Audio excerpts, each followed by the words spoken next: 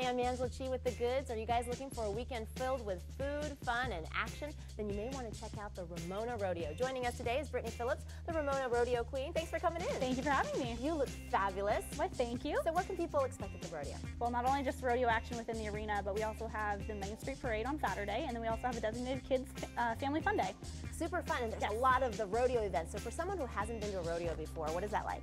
Wall-to-wall action in that arena from the get-go. So you're going to see various different events. So there's anywhere from tie-down roping, team roping, steer wrestling, to saddle bronc riding or bull riding. So every event has their different draw, and each one's just as exciting as the next. And you're a barrel racer, Correct. right? Yes, I'm a barrel racer. I've been barrel racing since I was about 8 years old.